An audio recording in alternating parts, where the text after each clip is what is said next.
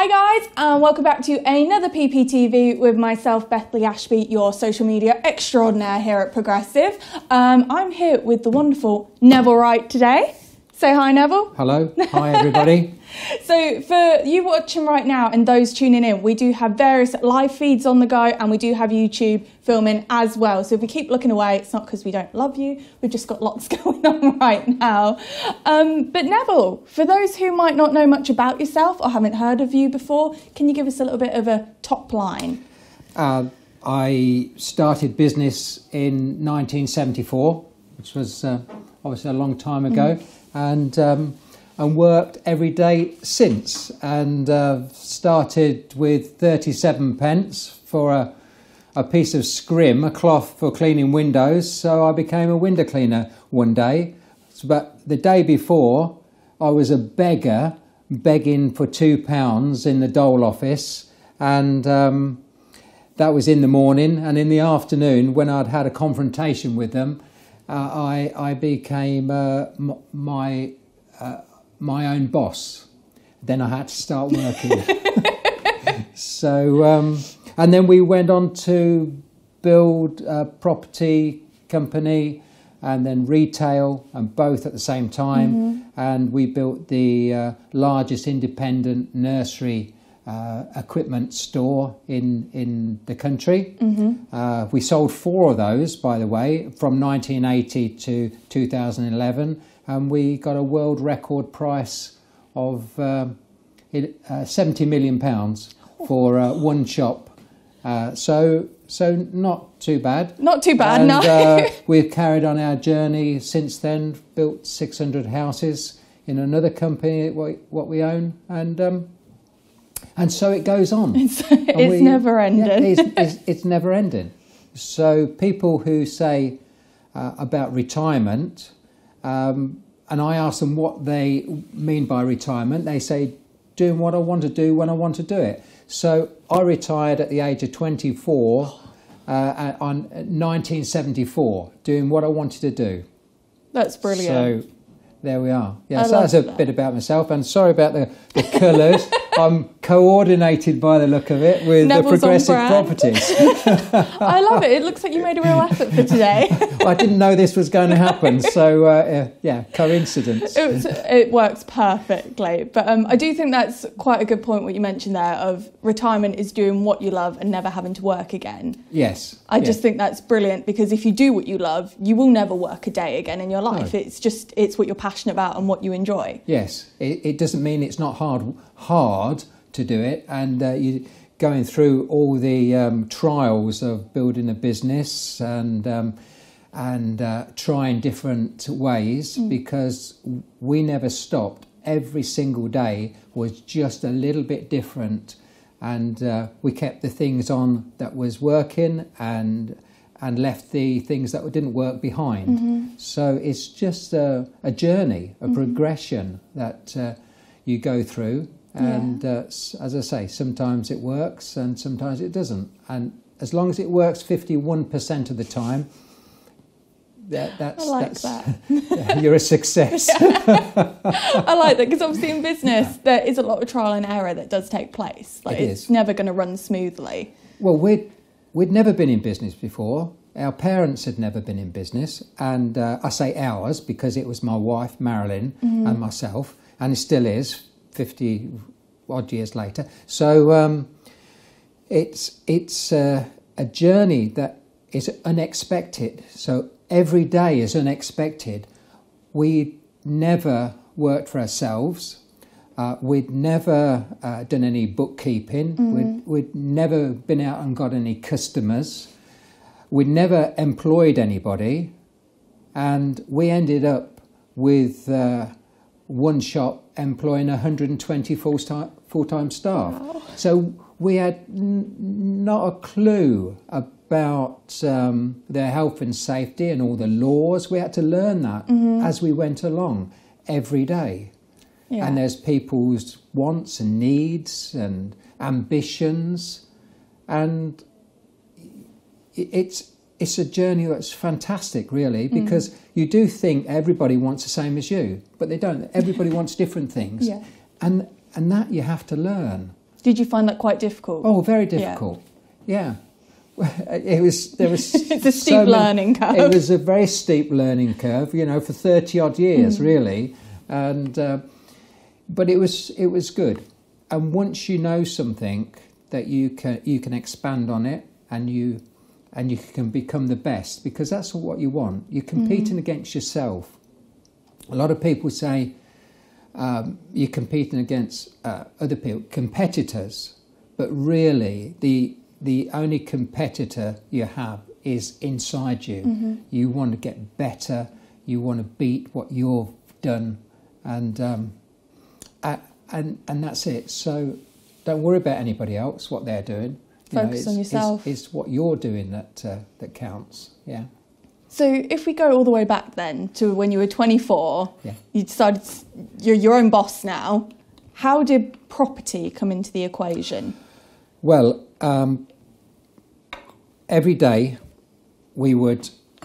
I'd do the window cleaning, and then I've just given you my card for my book, and the book is called The Answer is Yes. Now, what is the question?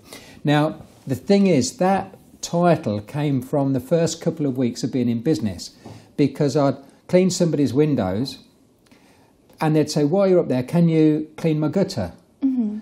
And if you think, say, 30 pence for cleaning somebody's house, I could get £1 for cleaning their gutter. So that was more lucrative. And then people would say, can you mend my fence? Can you put a latch on my gate? So everything, because we had no money and because we was desperate and we needed to buy food, it's a good incentive to say yes.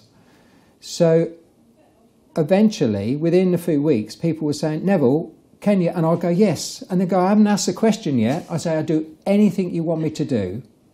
And so that's where that come from. And so each day it would progress, and after about 3 months I left the window cleaning behind because I was doing property maintenance. Then we started to employ people on a part-time basis, and so we was earning money from that, from labour.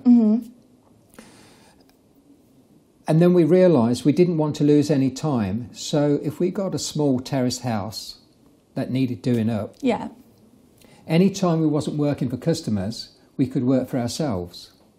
Any spare materials we had left over, we use it on that.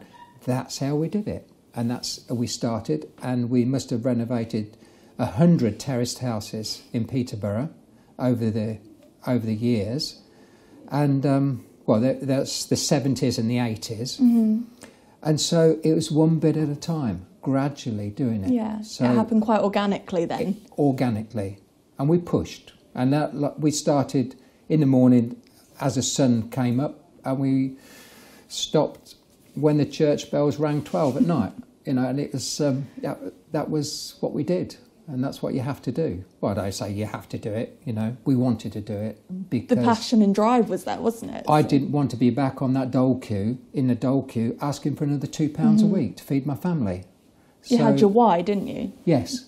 I think that's quite important, the why for people who do start investing or creating their own businesses, because that's what keeps you going when times get tough. Yes, and times do get tough. They do. And we had lived in a 10-foot caravan in the... winter of 73, 74, when there's a recession. And so that was absolutely great, because it was horrible. It was the worst thing that was ever happened to us. And but we survived.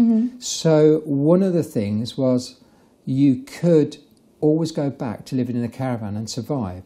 Yeah. So it didn't make any difference to us about money. So all the money went back into the business, because we knew that that was going to make our life easier in the long run.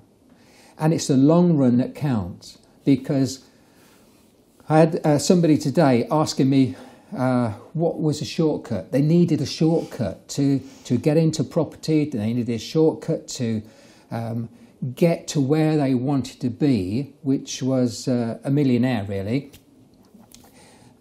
And there isn't a shortcut. You know, you've got to you've got to go up the ladder one step at a time, because if there was a shortcut and you got to the top, what would you do?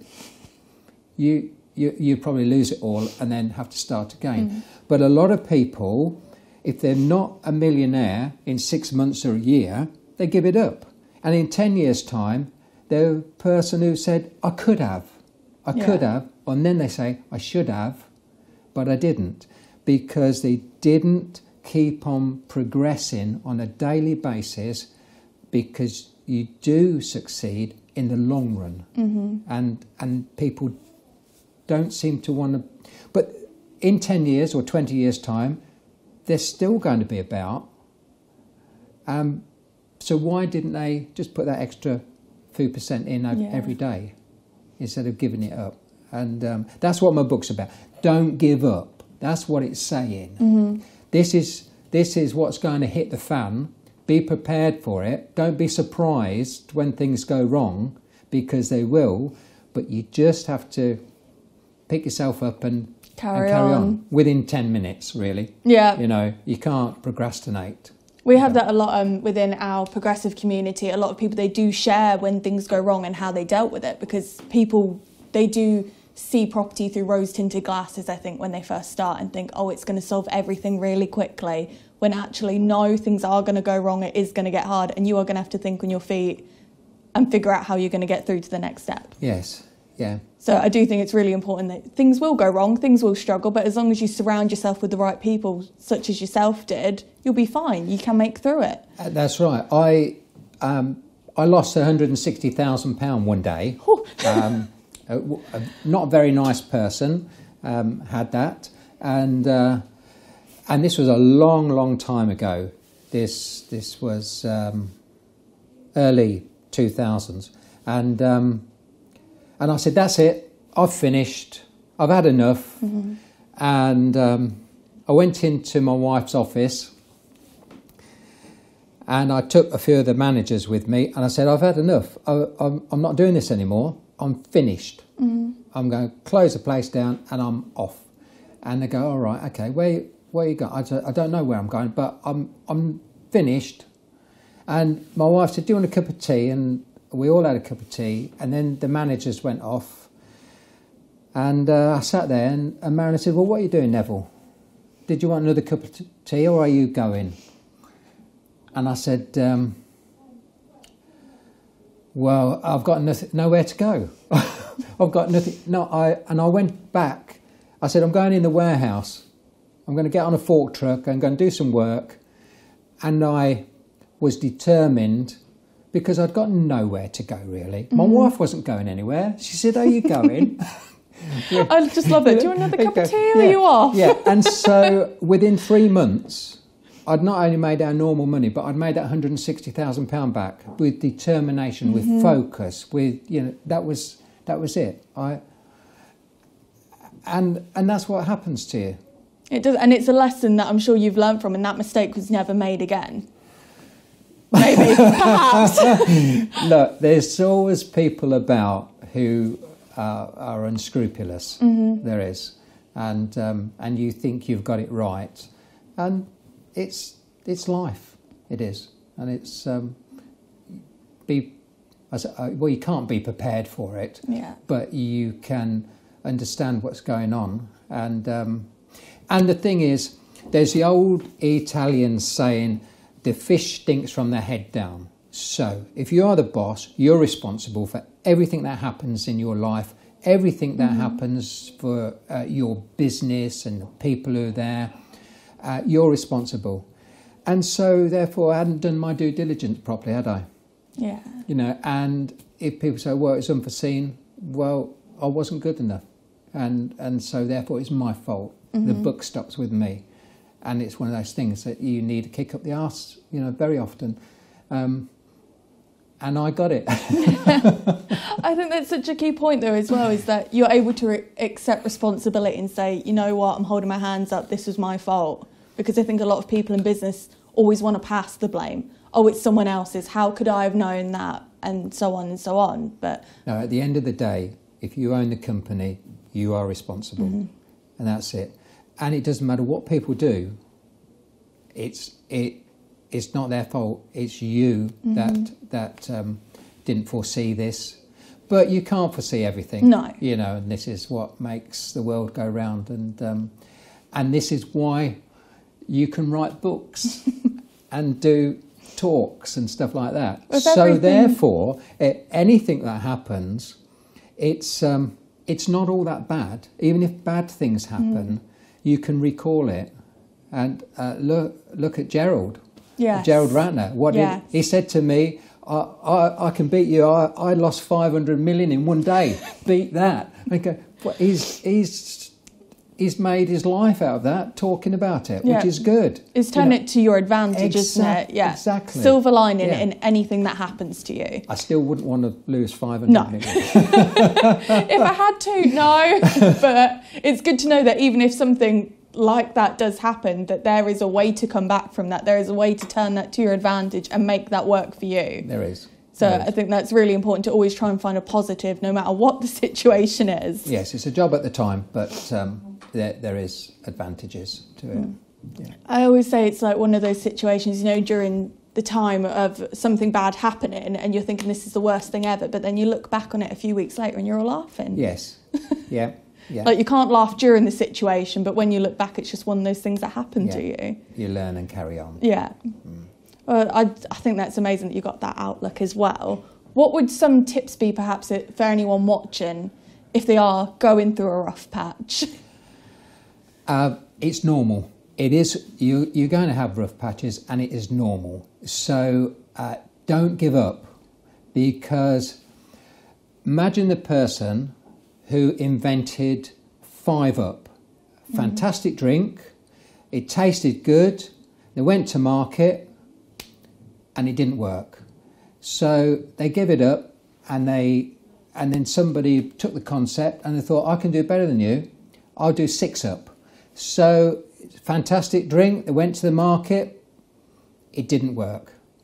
And both of those people threw it in. And then you know what happened to 7-Up? Somebody come along and there you are. So therefore, success can be just round the corner, just with tweaking something. You get out what you put in. Sorry, I'm getting confused there myself. Yes. So and you can.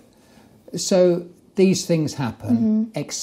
Expect those to happen. And what is the worst thing? So people tend to give up. And what I was saying before, what is the worst thing? Because they give up and then they're in the old position where they was before. No, you've got to get through it. It's like, what about all the athletes? The runners, the high jump, whatever they do. If they give up, there wouldn't be any Olympic Games, would there? Here we go. Oh no, I'm not doing that. That's too hard. Not feeling it today. What about boxing and what about Tiger Woods today or yesterday? Amazing. Yeah. So it's you find a passion and you become the best. And if you trip up, then you get up and you carry on. And you wouldn't have any athletes if that wasn't the case. I guess it separates the successful from the unsuccessful. It's looking at those people and it's saying, well, just because I'm in property or whatever, I'm the same as one of these other people. I'm the same as an athlete. You've got to keep going. And if you're in it, you've got to be in it to win it. And it's no good saying I could have. No, you couldn't. You've got to be there and you've got to do it every single day. You've got to concentrate, you've got to focus, you've got to be determined. And you've got to take the bad with the good, and turn it into an advantage. I think that's excellent advice. I think that's brilliant for a bit of Monday motivation for everyone as well. I'll tell you something now. I just remembered a story. In the 90s, I got a very, very bad back and I couldn't walk very well. And I'd be, like, if I was walking, I'd be 20 paces behind Marilyn and she would walk slow and I'd even walk slower. And I took everything that was going to ease the pain. And one day I don't know what I'd taken, but I rang up a company and I ordered several lorry loads of ex-army beds. Okay. Why? I don't really. I thought, because we had a children's shop, I thought I could sell them for children. Anyway, Okay. these ex-army beds, they came. In fact, a guy brought me a sample and took it out of his car, and I laid on it in the car park of where our shop was in Warrington, and I ordered lorry loads of them. And there was like from 1939, and there was real army stuff, and they were rubbish. There wasn't children's beds at all. And everybody said to me, "What on earth have you done?" I go, "What's wrong with them?" You know, it's like I could see something that other people couldn't see. Mm-hmm. What it was, I don't know. We couldn't sell them, no way. I decided that Christmas I would give them away, spend £50 and you get a bed and a mattress worth £50 free. We had busloads of people coming to us just to get their free bed. And some people would get to the back door, they was really pleased with their purchases, and they'd look at the bed and they'd say, "Well, I'm not having that crap in my house." And they'd go, they were very happy with what they'd bought, Yeah. but they said, "No, you can keep them." But we was doing like £100,000 a day in turnover in the early 90s with that promotion. That's amazing. It's all about your marketing. And some people go, "Could I have 2, please?" I go, "You can have 10 if you want." Take as many as you can carry. Yeah, so you turn these things into an advantage. So there we are. I think that's a brilliant story. So going on then from the bad that can happen in business, how about the scaling up then? Yeah. So obviously you started with the window cleaning, and then you went into property management, and then how did you scale up from there? How did it get to the level where you are now? Right, so it was, as I say, a little bit at a time, and then we got a loan, and then we turned over the properties very quickly, 6 weeks to turn over each property, and so it was more or less buy 3, get 1 free. Because that's the way it was in those days. Yeah. But if you bought, every 4th one was basically total profit. It was. So we did it so many times. We did. So it was about 12 years before we could start having our own property to keep. But for that first 12 years, we was doing maintenance, buying, selling, renovating, and it gradually grew. Mm-hmm. It didn't seem like it until you kind of looked back and see that you was accumulating the properties, and then after I think it was 12 years that we kept our first 6 shops that we built, and I did a deal with the builder. I'd got 6 plots or 6 shops to build, and there was 2 plots of land for houses, and the builder took the 2 plots and built the 6 shops. So it was like subsidy. It was like a JV partnership. It was, and and that cost me 72,000 to build those. That was 25 years ago, I think, and we've had £600,000 profit out of those. So that 72,000 has turned into something like £600,000, and I've had £600,000 in rent. That's fantastic. So all from that. So that's how we did it, and it got bigger and bigger and bigger. And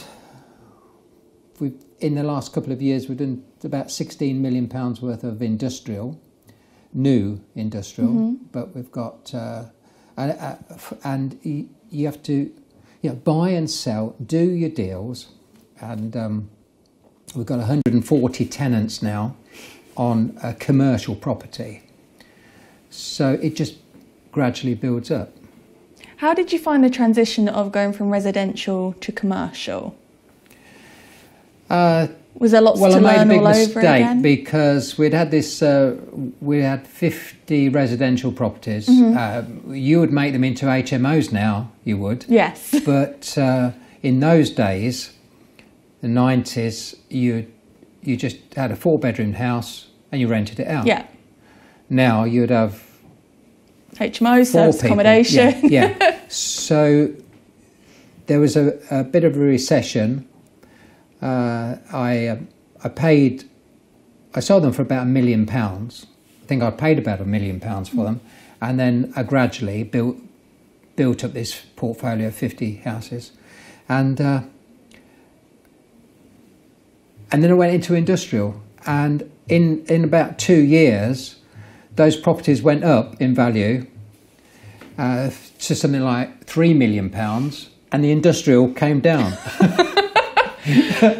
But they are. That's the way it is. That's the way it is. But you just do deals. I mean, we've just done a deal last week. Put it on the market. I didn't actually put it on the market, but somebody made 3 phone calls for us. An agent did, and sold this property, and that was £5.5 million. And we'd bought that property twice, bought it and sold it, and we got £4 million rent off it while we'd got it, and we made, I think it was £2 million, so we made £6 million out of that property, and but they're the kind of deals that we can do now, whereas before, you know, it was, you have to do a deal where you're making just a few hundred, and you've got to. Well, I don't know any other way, you know. Start small and focus on each day and keep reinvesting the money. And don't be afraid to borrow, because people look at borrowing as debt. But it is, if you borrow on your credit card and you go on a holiday, that's debt. Or you buy a car and that's debt. But if you borrow money and you put it into property and you turn it over, or tools or equipment or whatever, or a shop and stock, that's investment.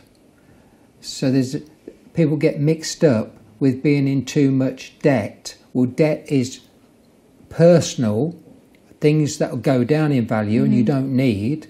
And investment is something that's going to go up in value, and you can work it and make money out of it. So people get fixated on, I'm not having debt. Well, what about investment? Yeah. And that's where a lot of people stop, and they don't go any further. They can't get it in their mind. I think Rob explained it quite well, is that people's mindset around money is where they struggle most, because they feel like they can't borrow the money because it is debt, but there is a difference between good debt and bad debt. Yeah. Like you said, if it's for your own personal use, that's not gonna go up in value. That's just a memory, which then can't take you any further, unfortunately. I had £250,000, which we took out of the business at one time. I then remortgaged my house for £750,000, so I'd got £1 million. So I took the £1 million. And I put it onto this property, and the bank loaned me £2 million.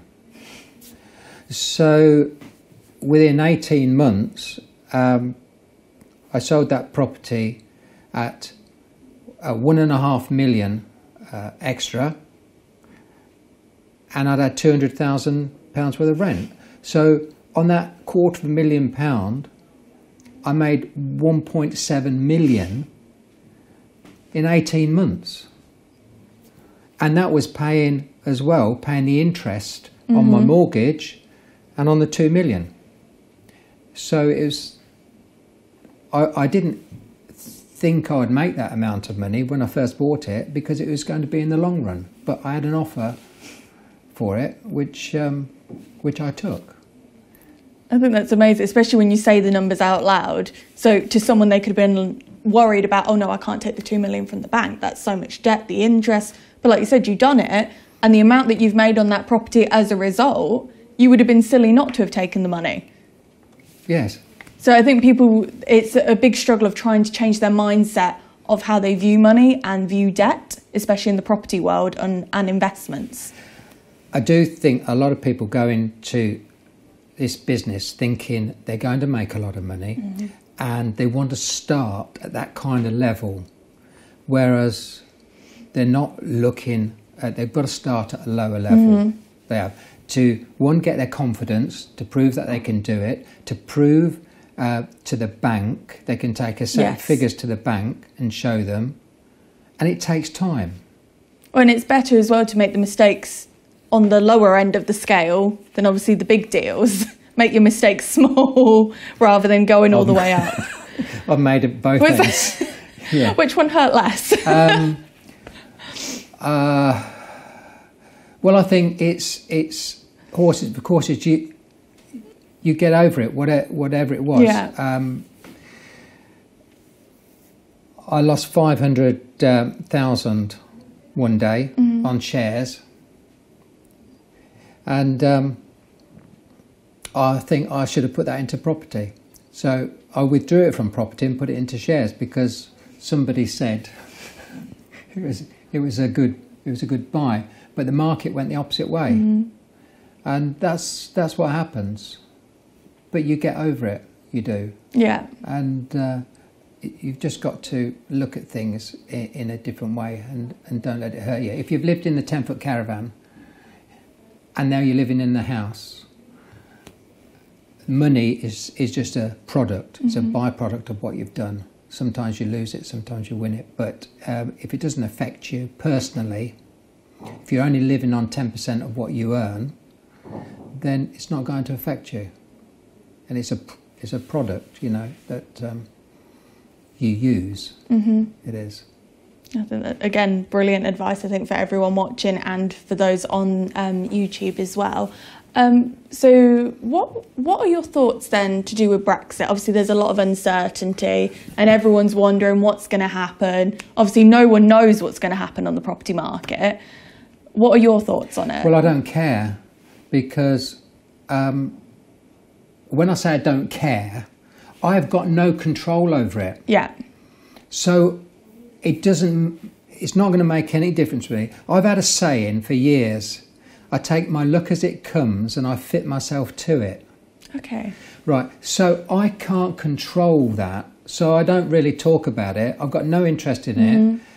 And obviously everybody's got their opinion about it, but what can I do? Yeah. Right, so therefore I think the local council have got 360 families in bed and breakfast.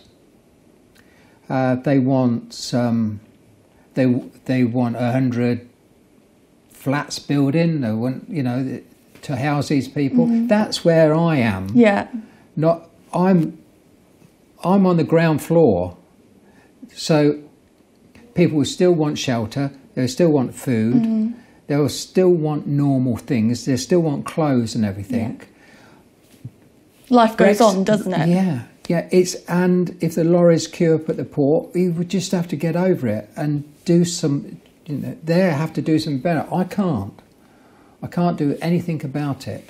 And we might sit here in 6 months' time, and I'll go, "Oh, I should have, should have, could have." Yeah, but I don't know. No, that's great. I think that's one of my favourite responses actually that someone's given, because you've not tried to guess what's going to happen or anything like that. It's I'm not going to waste my time on it. No, you're focusing on what you can do now, what the situations are now, and like you said, adapting to what comes. There's a lot of our tenants. I do think that there could be problems, and people could go down, they could go bust, and there could be a recession because there's so many of our tenants have gone from like having £1 million worth of stock to £5 million worth of stock, thinking that there's going to be a problem. Yeah. The problem is now they've got all this stock and nothing's happened. Yeah. So how are they going to pay for it? Who are they going to sell it to?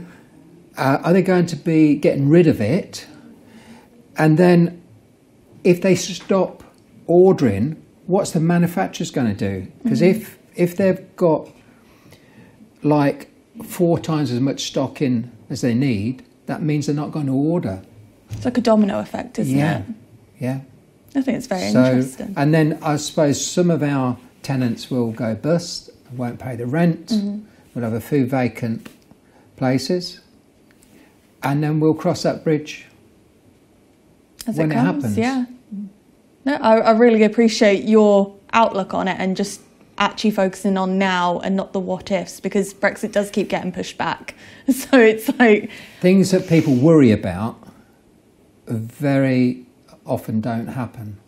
You can spend the whole night not sleeping because you're worrying about a conversation you're going to have tomorrow, and you go in and the person's not there. They've gone. They've gone. You know, you've got to have this dreadful conversation about them leaving or whatever, and they've give their notice in. They go, you know, what did I spend the night worrying about? You can use that time to your advantage, can't you? You could obviously sleep so you're ready for the next day, or actually use it and make changes in your business or invest it more into your business. Or your wife has said, we're going to go and visit the mother-in-law at the weekend, and you're coming. And you're coming and say, oh no, what kind of excuse can you find to get? And then the mother-in-law rings and said they've got a cold. I could have had my sleep. I like that analogy. I do like that. No, I think you've given so many excellent snippets of advice today, and I think especially don't worry about what's going to happen, adapt to it as it comes, and starting small and then growing. I think that's a very key bit of advice that a lot of people need to learn, because they do see the big numbers and they do see the results like people like yourself have, but they just see the end result. They've not actually researched everything that's happened in between to get you there, and they just want to skip all that and find a quick fix. Yeah, you're not going to. No, and I think that's really key advice. And if you can find one, can you let me know? We'd all love to know. But that's brilliant. Thank you so much for coming in today. I think it's been an absolute pleasure, and I'm sure not only those watching, but myself included, I've thoroughly enjoyed it. Thank you very much. That's brilliant. Guys, if you do have any more questions for myself or for Neville, feel free to pop them in the Facebook comments below or on YouTube if you're joining us there. But yeah, until next time, that's us. So goodbye, everyone. Goodbye.